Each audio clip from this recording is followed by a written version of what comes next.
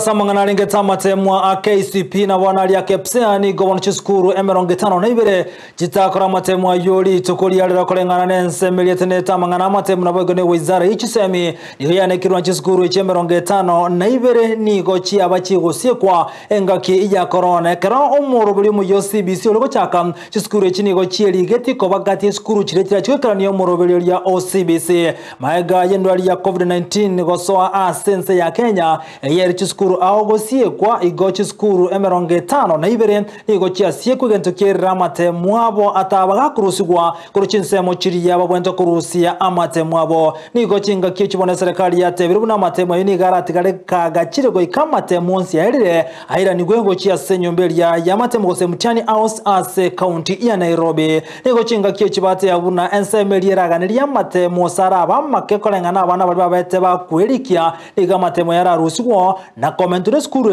eratwara abana bange barachokara matemo yo a grade 6. That we have a number of scripts for KPSEA, that is for the grade 6 exams that have not been picked. It is because the registration for KPSEA exams took place when we were in grade 3, because we started doing the formative assessment from grade 3 progressively, and so their papers were prepared, but during COVID, most of these schools closed down. They were all private.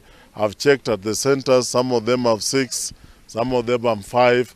So what happens is that these schools closed down and learners moved to other schools. Now, what we are going to do is to make sure that the papers that have been brought are kept securely in the containers, but we are also being flexible. We are being dynamic.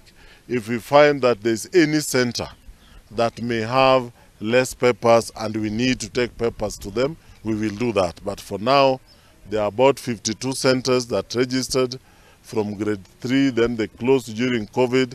We are going to keep their scripts so that nothing goes wrong.